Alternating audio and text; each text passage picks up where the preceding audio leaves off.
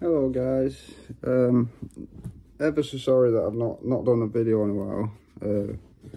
It's just everything's just been crazy lately, and I've just been trying to like deal with a lot of stuff mentally, really, and anxiety's got really bad, so it's just been trying to kick that.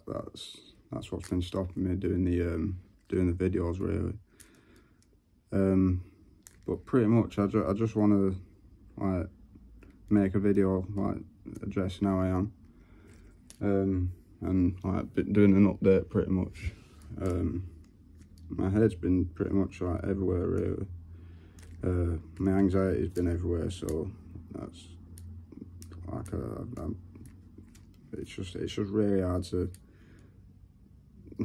speak really, and that's probably why I'm like stuttering and stuff like that. It's just that's really why I'm like not really wanting, not wanting to do the videos, but like just holding back, because when I look at them I just feel like an idiot. But yeah, pretty much I've been having seizures regular still, and obviously I've been having stuff in the family to deal with, and I just like I said, I've had a lot. I can't thank you all enough. It's been the support in the comments. It's been so lovely, and I can't thank you all enough. It's been the support. It's been so like means so much to me. It really does. But I'm still doing all right. I'm still alive, really. That's how I can look at it. I'm still alive, but I'm just life's hard really at the minute. And I'm trying to find a job as well. That's really hurting me, like just not really getting the right job. Every job that I do look at, it's got to have certain licenses or something like that, or a driving license. That's what's been playing on my mind. I can't get driving until I'm fit for a year. Majority of the jobs that I try and go for, if they ask me for it, like, if I've got any mental conditions or health conditions that affect your consciousness, majority of the jobs that I've gone for in the past, as soon as I said I've got epilepsy, even if they say it's controlled, I can't even get on a step ladder. So it's all just been playing on my mind lately.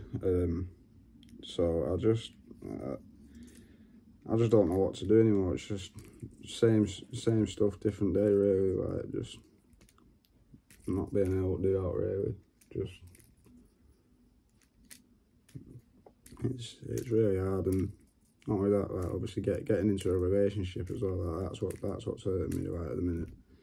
It's every girl that I find, as soon as they're in bed with me or something, when it happens, they can't cope with it, or they don't want to be with me for it. But I just don't know how to cope. But it's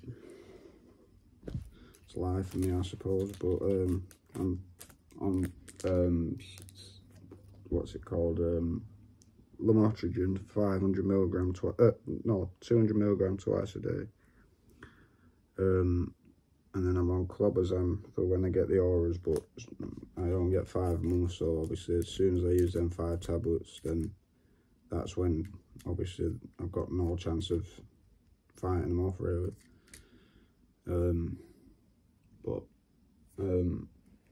I'm gonna get my mum on the next video. I just thought I'd do this video like not on my own, really, just like explaining why I've not been around and stuff, like why I've not been updating for a while. But pretty much it's like I can't thank you all enough. Like I said, I know I've said it all already, but I can't thank you all enough, like, for the support. The comments have just been so many people like supporting me and like giving me support. It's honestly, I really can't thank you all enough. But with the there was one comment that I said I was gonna reach out about, was my first seizure, and that was pretty much when I had my first seizure. It was pretty much when before I had it, I had the auras for about a month to about a month and a half, like before that, and all I could say was I feel weird. You know what I mean? Like, that was the only thing I felt like when I was with my mum or out with my family or something like that. I'd just zone out and I'd say it feels weird. I don't know what the feeling was. I didn't have a seizure before that. Didn't have anything to do with seizures or anything. But I got this weird feeling for months before it, so I was just feeling weird. Didn't think much of it because it was just, I don't know. I just thought it was like something like when you wake out of your sleep and you feel a bit like zoned out. It felt similar to that. But for months before that, I had that, and then on one day I went round to one of my mates. All of a sudden I got that first feeling. Like, I just felt weird. I said, I feel sick, and then I feel weird. And I just went to the toilet to throw up. All of a sudden, I woke up in the back of an ambulance, and obviously my mate was with me, saying she was saying like, pretty much you stood up, saying you feel weird, went to the toilet. We heard a massive bang, and then you obviously dropped on the floor, started fitting out. So they called an ambulance, and he was fitting out for about 5 minutes, something like that. So, but yeah, the thing is, obviously, the last thing you'll remember, and sometimes it creeps me out as well, because when I have the seizures in my sleep, or when I first wake up, or like sometimes like I've felt it when I've had it in the daytime or whatever, but when I have that feeling, I'll remember that feeling before I go into it, and then sometimes it'll feel like it feels like you've just blacked out, and then you woke up from having that feeling. That's how it feels. But sometimes you'll remember and it still gives me the chills, and it's creepy to this day. Like, I've seen on the video, obviously on the videos of myself, like, I've heard the noises that I make.